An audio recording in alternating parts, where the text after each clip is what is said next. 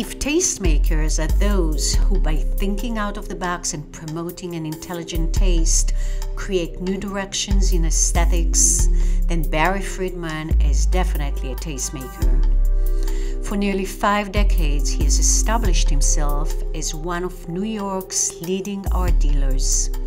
And when it comes to design, Friedman has been responsible for creating trends, unearthing, neglecting historical periods, discovering new talents, creating some of the world's leading design fairs, and guiding such legendary collectors as Andy Warhol and Barbara Streisend.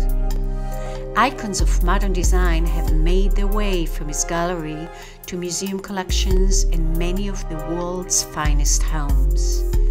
Next month, Christie's will celebrate his retirement with a 3-day auction entitled Barry Friedman, The Eclectic Eye.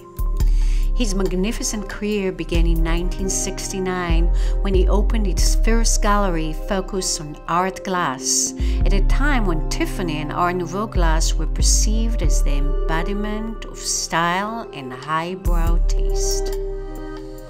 In the flea markets of Paris, Friedman soon discovered Art Deco and taught Americans to appreciate French modern. He introduced furniture by Eileen Gray, Émile Jacques Rouleman, and Jean-Michel Franck to the American market, and the term Art Deco was first coined. Gradually, he discovered other exponents of modern design: Hector Guimara, Joseph Hoffman, Charles René Mackintosh, Carlo Mellino, and the German founders of the modern movement, Richard Riemenschmidt, Mies van der Rohe, and the Bauhaus. When exhausting this material, he turned to postmodernism and to the magical work of Shiro Kuramata and Ettore Sottsass. In the 90s, Friedman's eye for discovering great talents was shifted to the emerging world of collectible contemporary design. Furniture by such influential talents as Ron Arad, Mark Newson, and the Campana brothers were shown at Friedman's gallery. He helped relaunch the declining career of Wendell Castle, one of the key leaders of the American studio movement. Today, at the age of 81, Friedman told me, Wendell is creating the best of his work. Christie's sale will be divided into 4 sections.